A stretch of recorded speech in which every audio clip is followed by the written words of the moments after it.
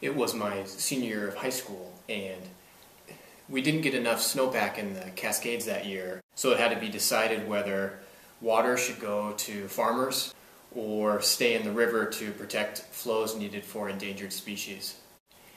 And I just thought I want to be a part of changing the choices that we have.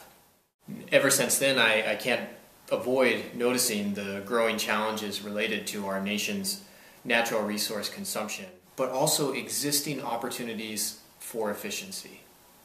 I became a middle school and high school social studies teacher. And then I made my way to Milwaukee, a city built on its unique connection to natural resources.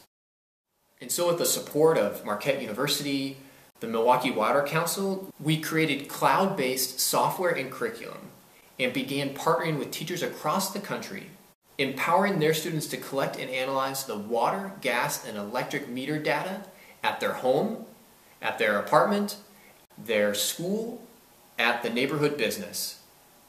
We made the curriculum bilingual, simple and secure to use, compatible across all computers and smartphones. And we made sure it was aligned with Common Core and next generation science standards to build literacy, math, and science skills using project-based learning as applied to real-life problem solving.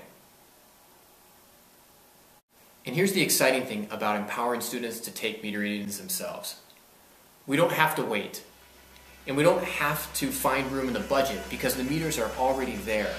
And students can read them on a weekly, daily, hourly basis, however frequently they need to compare and collaborate with classrooms around the country, to run actual experiments, piloting efficiency behaviors or technologies, graphing the results in math class, and deciding for themselves which efforts really make a difference.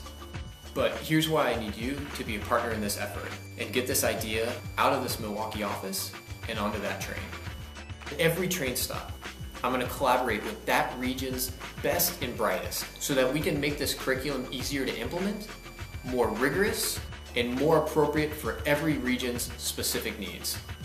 And we'll be there in August, exactly the time when schools are looking for curriculum to adopt for the coming school year.